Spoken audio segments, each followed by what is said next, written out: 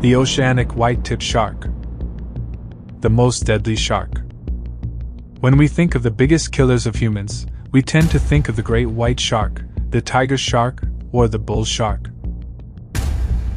In fact, the international shark attack file records support this belief, with the great white, the tiger, and the bull being the top three.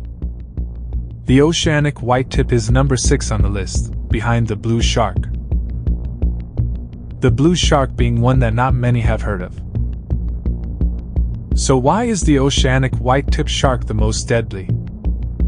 And why have there only been 3 human fatalities attributed to it? The answer lies in the oceanic whitetip's habitat and also in its appearance. Let me explain. The oceanic whitetip is a requiem shark, this being the common name for members of the Carcharhinidae family. Requiem sharks include over 50 different shark species.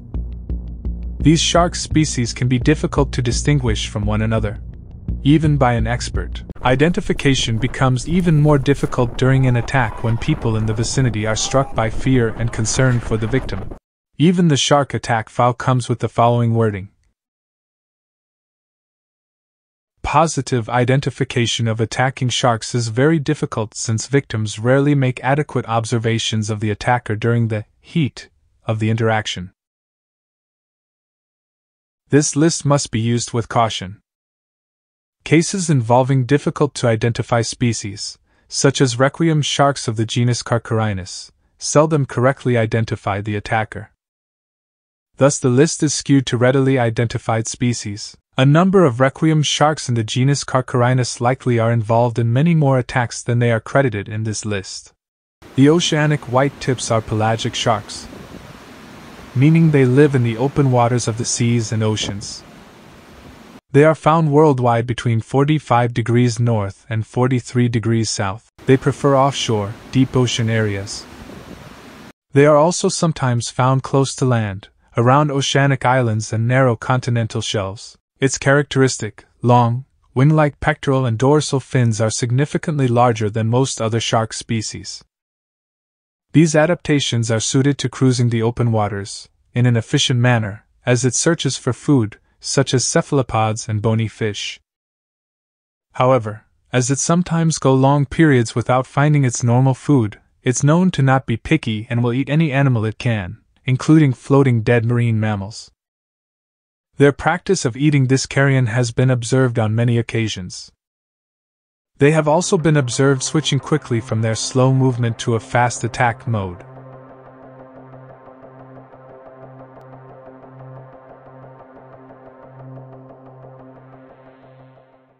Ocean explorers like Jacques Cousteau quickly learn how the ocean whitetip's endless search for food dictates its disposition. Cousteau dubbed them the most dangerous of all sharks.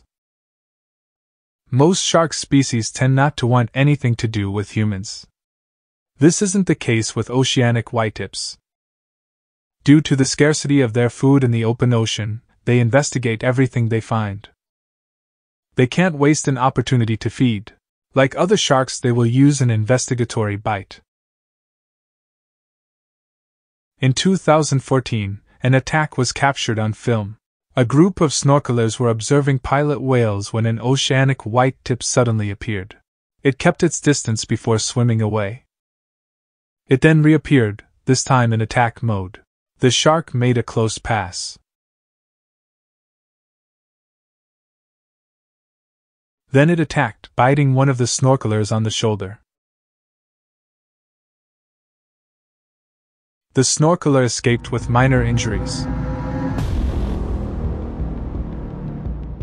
Divers always report this shark as more aggressive and assertive than others, showing little caution around humans.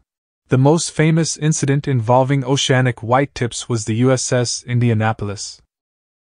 In 1945 it was sunk, having been hit by 2 torpedoes, launched by a Japanese submarine.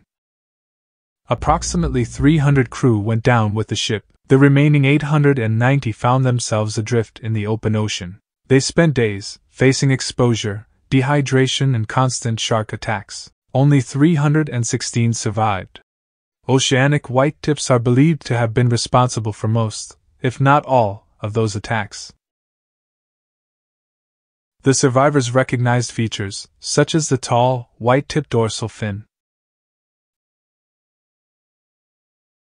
Another World War II ship, the RMS Nova Scotia, carrying about 1,000 people near South Africa, was sunk by a German submarine. Over 800 people died. Again, the survivors identified the oceanic whitetip as the culprit in many fatalities. It's been estimated that there are 3 million shipwrecks in the open ocean.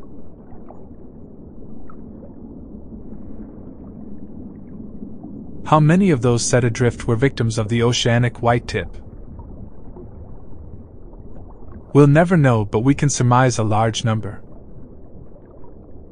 So, the oceanic whitetip is undoubtedly the major concern of the open ocean. How about closer to shore?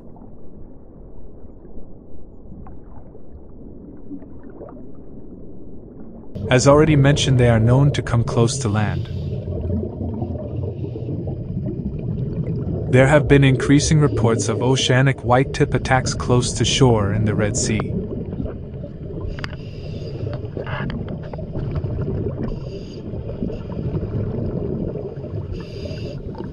As is the case with the bull shark and tiger shark.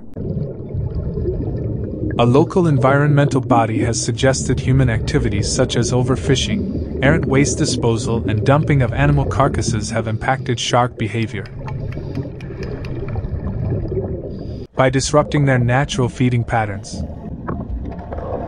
Also, increases in Red Sea water temperatures over the past 20 years have been implicated with causing behavioral changes in sharks that were finding it difficult to adapt.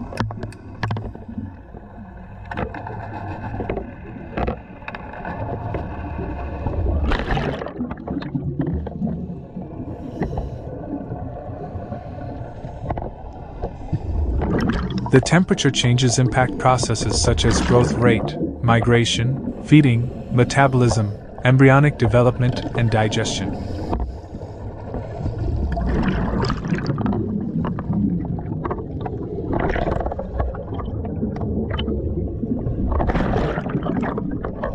However, the oceanic whitetip is now classified as critically endangered, meaning it is facing an extremely high risk of extinction. Historically, it was one of the most abundant sharks in the open ocean.